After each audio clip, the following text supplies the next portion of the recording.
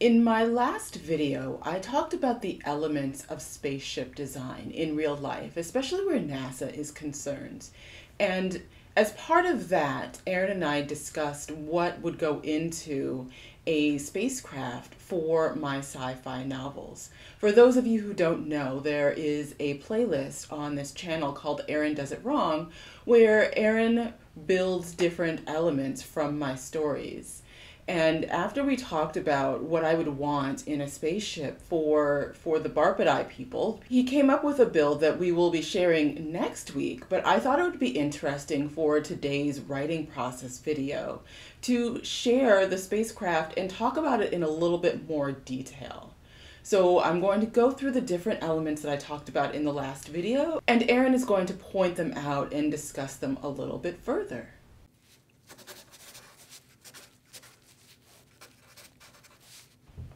So Aaron, can you walk us a little bit through the propulsion and thrust on this ship? Of course. This ship is a very massive ship, and it's massive because it's actually a freighter. This carries goods from one planet to the next, but also because it has this large ablative armor section up front, which will be important for things we'll talk about later. These are the engine assemblies right here that come off of the sides of the ship based off of these arms right here, which house the engine assemblies. The engine assembly comes off the back here, and it produces thrust out of the back of the engines right here. And this produces enough thrust to get this massive ship to an appreciable percentage of the speed of light. And power is a related element that's essential for a spaceship. So Aaron, talk a little bit about the power. Of course. The power, or the engine for this spaceship, actually is in this middle section right here. That's the engine that provides the power for the thrust for the engines on the side.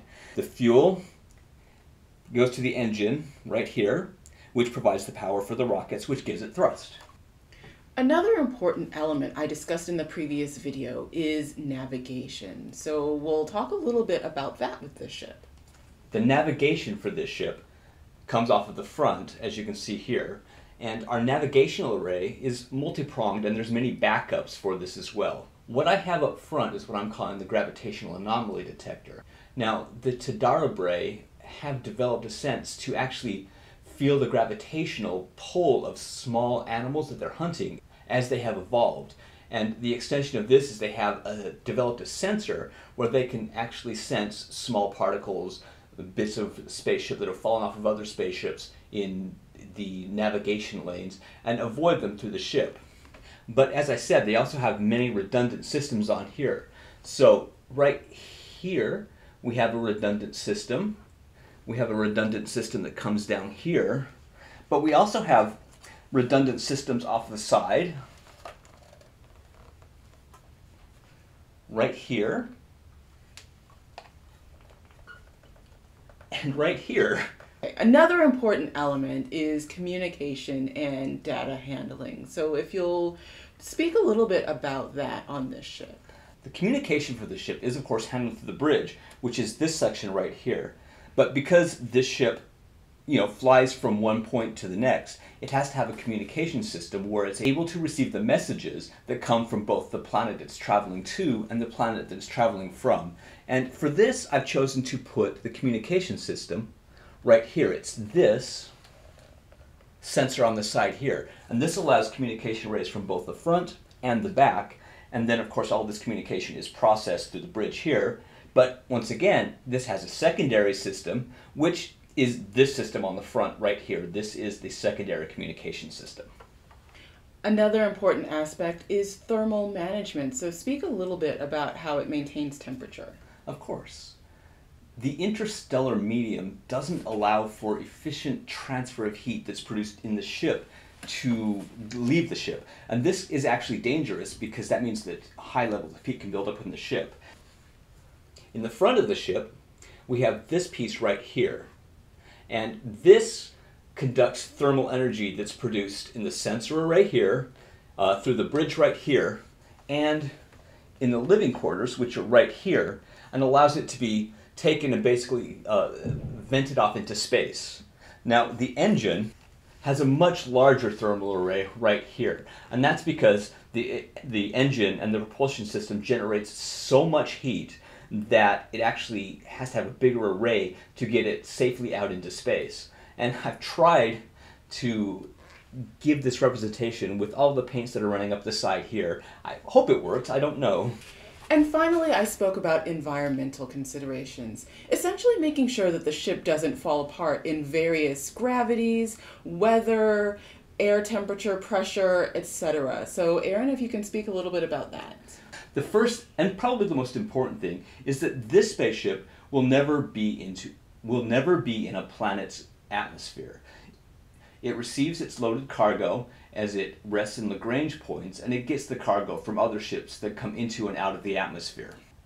Now this ship does fly at an appreciable percent of the speed of light, and therefore it's important that it has a really good system